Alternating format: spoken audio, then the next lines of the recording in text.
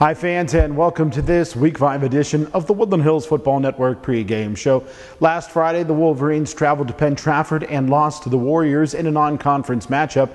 This week, the Wolverines return to conference play as they host Chartiers Valley at the Wolvarena. We'll sit down with Woodland Hills head coach George Novak to review last week's loss at PT, preview this week's game against CV, and we'll also let you see highlights of last Friday's game. All of that and more on the pregame show here on the Woodland Hills Football Network.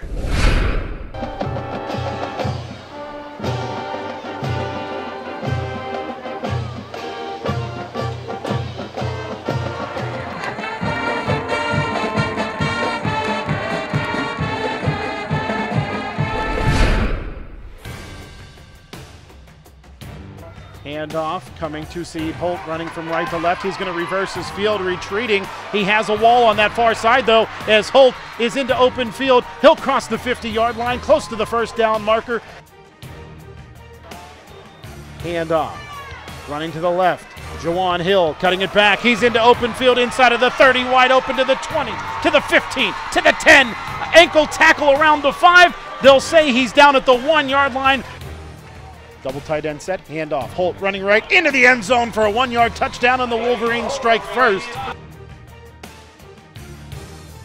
Now LaFoon looking back to the bunch formation to the near side right. The pass is complete to Christian Jantz, and he will be brought down across the 40.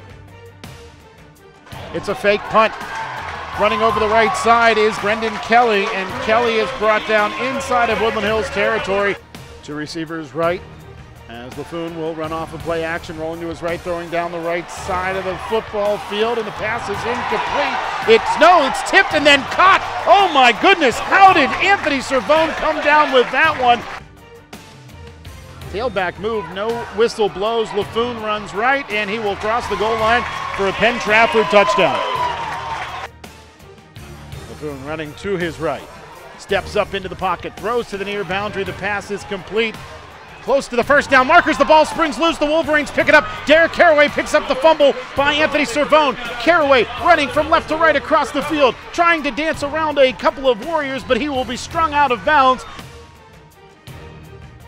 Whitehurst off of play action, sets his feet, throws it down the middle, looking for Seed Holt, but it's picked off by Penn-Trafford. It's Cameron Suman with the interception for Penn-Trafford, and he will be brought down inside of Woodland Hills territory. LaFoon, he's pressured, he's wrapped, but he eludes the pressure. He dumps it off. It's a first down for Penn-Trafford as Brett Carney is running to his left-hand side, and he'll be dumped down. Pistol formation, LaFoon looking right the whole way, throwing right, and he finds a receiver who somehow was able to dart out of coverage. Empty set, LaFoon setting up the screen, throwing right, wide open, Servone. He's on his feet still inside of the 10. Actually, Adam, I think it was a fumble. All four receivers to the left of the formation as the handoff will go to Santamaro, and Santamaro drives his way forward. He's still on his feet. He's got the first down for Penn-Trafford, still dragging the pile as he will be brought down inside of the 40 at the 38. As LaFoon hit as he releases the football again. It's a jump ball, and oh my goodness, what a great job adjusting to the football and catching it for a touchdown. Cameron Suman, empty set, LaFoon. He's wrapped, he's sacked. The Wolverines make the play in the backfield. Whitehurst in the shotgun, he'll hand off Seed Holt back of the lineup, and he will burst up the middle for Woodland Hills, and he'll pick up about 9 yards. He's gonna drop back to pass. Looking across the middle, complete to Derek Caraway, and he will be brought down inside of the 25 at the 24-yard line. Handoff, Holt trying to bounce it left.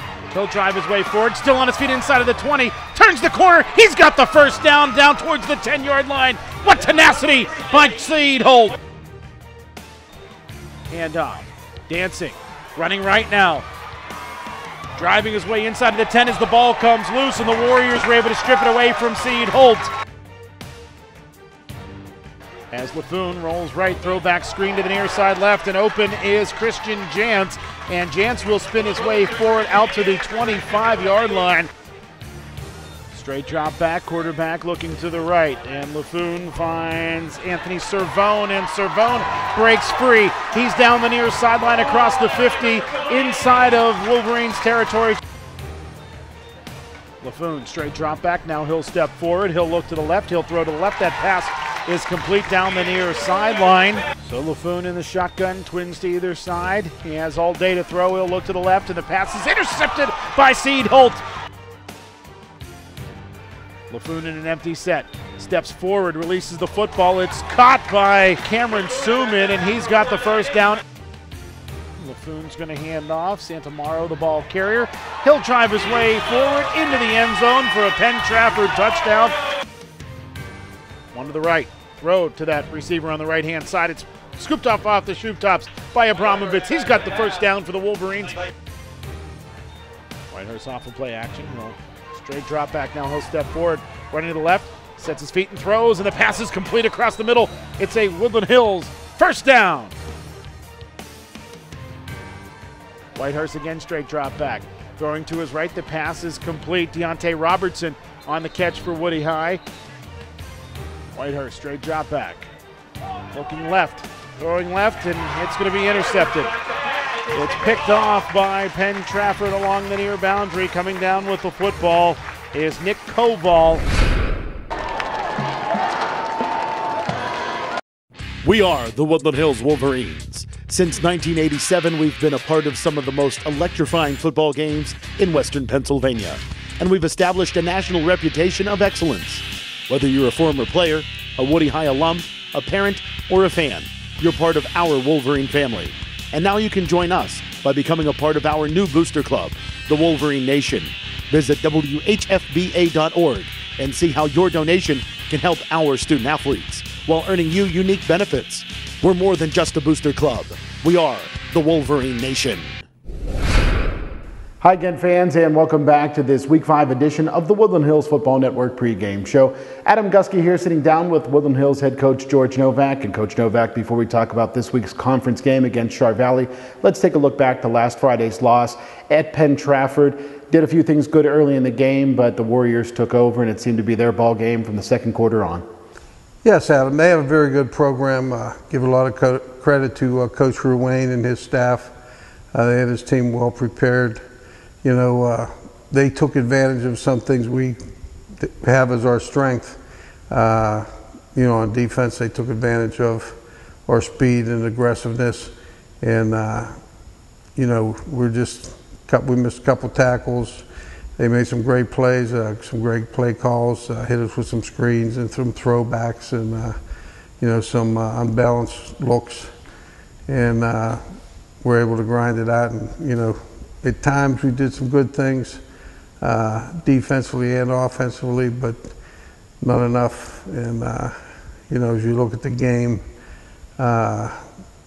you know, we're fortunate we got two really good running backs, and they made some great plays to get us that first touchdown. The line did a nice job, but you know, they came down to play, and you know, this is about the fourth time this year we're up 7-0, and Derek Caraway had him covered. He went to pick the ball off, and it went up in the air, and it bounced off of him, and it bounced up in the air and landed in their guy's number 7 in his belly. He caught it on the 2-yard line, which set up their score. And you know, Saeed Holt blocked the extra point, did some nice things there. We couldn't establish much more after that the first half. You know, we were playing field position and in the hole, and you know, they made a couple nice plays. Coming out the second half, I think kids were inspired. They made we made a nice drive. Derek Caraway made a nice catch. Saeed made a couple nice runs. We got down to the inside the 10, and you know, Saeed was just trying too hard, and the ball came up, and they got the fumble. You know, they drove. Had we been able to score there, made it 19-14, and been, you know, closer game, a little bit more momentum going our way. They drove down, and our defense hung tough, and you know, Saeed intercepted one in the end zone, but we could not establish much after that. And you know, we were playing from behind, and it was. I give them a lot of credit. They have a very good team, and you know, they're going to be a tough team to beat for anybody. Coach, you mentioned Saeed Holt a couple of times. He obviously had yet another big game, but it seemed to be bitten by the injury bug several times in that game. How's he looking?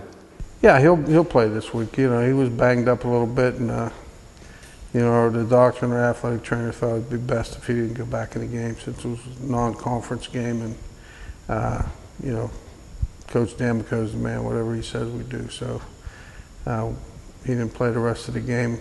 It was about midway through the third quarter, I think. But, you know, it was fine. The other kids stepped up. You know, they played hard. I give them credit. Our kids, they never gave up. They played hard. We were beat by a better team that night. And, you know, they'll be one of the top contenders for the championships this year. And, you know, we saw the good part of it. When you go through a game like that, you see where the weaknesses are offensively and defensively, and it kind of gives you a chance to evaluate yourself a little better when you play somebody of that caliber. A quarterback that can do what their quarterback could do. A lot of empty sets, a lot of things that we've seen before, prepared for, but until you go through it with a good team, you don't know what they could do. But so there were a lot of bright spots. A lot of kids made some really good plays, some big plays, but you know, special teams, I thought, played well. You know, the kickoff team had its best day. We only kicked off twice, but, you know, got them both inside the 20. So, you know, Chucky did a good job. Mike McAllister and Mike Whitehurst did a nice job with the punts, you know. So a lot of positive things from that aspect. But, you know, things we got to improve. We know. We kind of knew that there was going to be some areas we had to improve on, and when we play good teams, that's where you find out. Touched on how Seed Holt had a good game. Another player I thought had a good game on both sides of the ball was Derek Caraway. Yeah, Derek's a very consistent player. You know, he's a good athlete offensively and defensively, and on special teams, he's one of our better players. And, you know, we got to get the ball in his hand more offensively because he's a threat every time he touches it. Coach, let's look forward to this week's game against Chartiers Valley, going back into conference against a team you've never played before. Yeah, it's going to be interesting. You know, they're a very strange team because, you know, you watch them on film, and they're pretty good. They're 2-2. They lost a tough game last week to West Allegheny at West Allegheny, 14-0. And, you know, West Allegheny is a very good team. So when you go to their place and it's that close of a game, you got to have some players. And they do on offense and defense. I think they're very solid. They don't do anything fancy. They play good, hard-nosed defense. You know, very solid defensive team. You know, guys run to the ball, good size, linebackers, defensive line. I was very impressed with their defensive play. Offensively, they spread out a little bit and run a little bit of option. They're pretty good. Quarterback could throw and run, so you know it's going to be a challenge for our guys to bounce back. See how they bounce back after a tough loss. How do you match up against the Colts? Size-wise, we're pretty even. They have good athletes. They've always had good athletes out there. I think we might have a little bit more speed than them. But, you know, West State is similar to us in speed and size, and they gave them all they could handle. So it's going to be a great game. Now, West State's a familiar foe for Chartiers Valley, but Woodland Hills certainly is not. Do you think that that plays any factor in the game? For Chartiers Valley? Mm-hmm. You know, Coach Phil Donofrio teaches at the high school, and he coached here at Woodland Hills for a while. And he coached at Chartiers Valley and Mount Lebanon. Now he's back to Chartiers Valley. And actually, his son's one of the safeties. He's a really good football player, Phil's son. So I saw him this summer, a couple passing camps. They got some nice players. Well, Coach, as we talked about last week, it seems like there's a theme when we talk about the former Wolverines now playing in college. And we'll kind of stick with that theme with Juan Price being the ACC Defensive Lineman of the Week, but we'll also add in Juwan Turner, who's had a great career at Cal U. He's in his senior season now, and he had a fumble return for a touchdown this past Saturday. Yeah, you know, they're two of the greatest kids, and they come from two great families, you know, Juan Price and Juwan Turner. They're great kids. Juwan and his brother Julian couldn't find two nicer kids. And Juan, he's very quiet, you know, one of the strongest guys we ever had here. But he's having an impact down at Pitt, and you know, he and Mike Caprera played well in that crazy game out in Oklahoma where they had a 2-hour delay for Lightning. It was 38-38, and you know, they ended up losing 45-30. It was a great game. One of those games could have went either way. Saturday afternoon, we had an opportunity to see Miles Sanders carry the ball for the first time for Penn State, and he did some good things.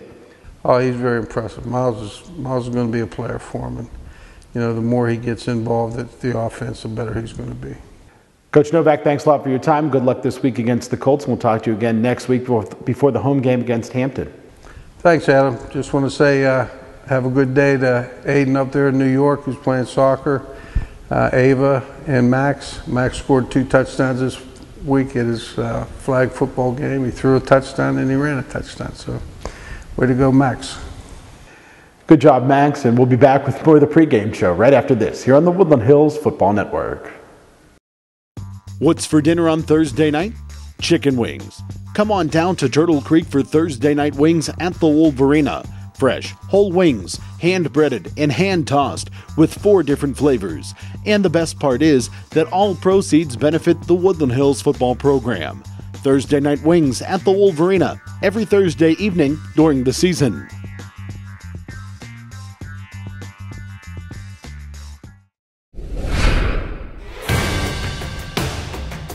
Let's take a look at the Wolverines' results and remaining schedule.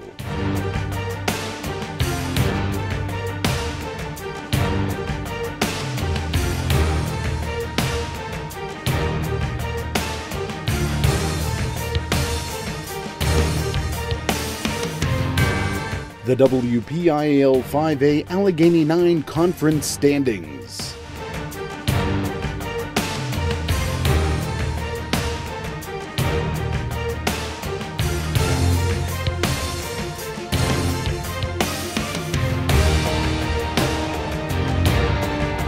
And now the MSA Sports WPIAL 5A Top 10 Rankings.